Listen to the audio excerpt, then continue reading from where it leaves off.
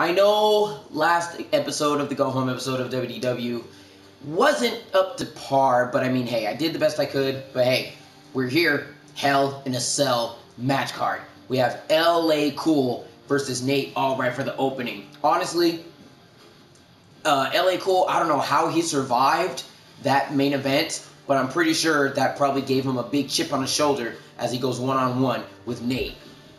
And then match number 2, the very first Hell in a Cell match, and I can't believe this, it's actually going to be the Persia Kings versus the Gold Mine. Like, I'm going to be real. The Persia Kings have been stepping up, and now that they're facing the Gold Mine, honestly, once they beat them in Hell in a Cell, I'm pretty sure that's going to put them high up in the rankings for the tag team division. And then next, we are finally concluding this match. Fanny defending her WKW Women's Championship against my girlfriend Liv.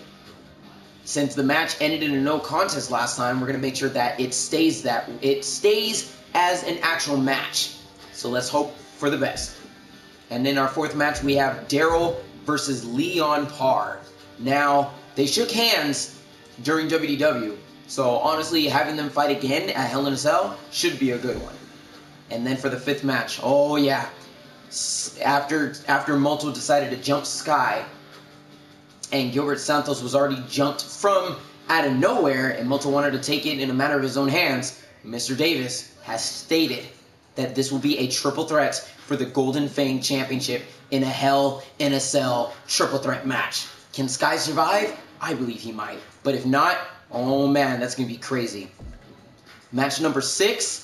Oh yeah, Marco Storm. He has won the Fatal 4-Way Fear of Survival match and will be facing Relic for the WDW Mayhem Championship. This is going to be insane.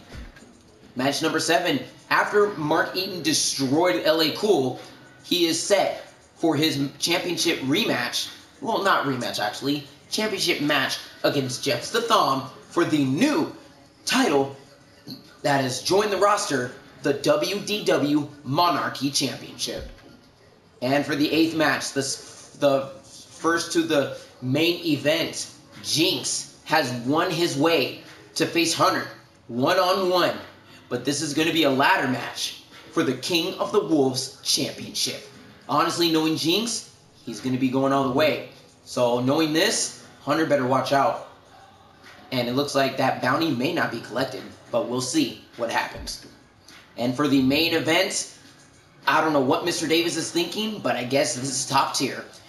Mike Jackson with his business with the Mysterios.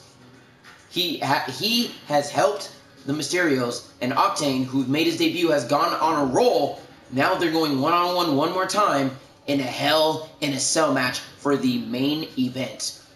Let me know in the comments. Let me know how you think it's going to go, and let's hope for the best. This is Wolfie Kingston on the Wolfie Kingston channel, and I will catch you at the pay-per-view.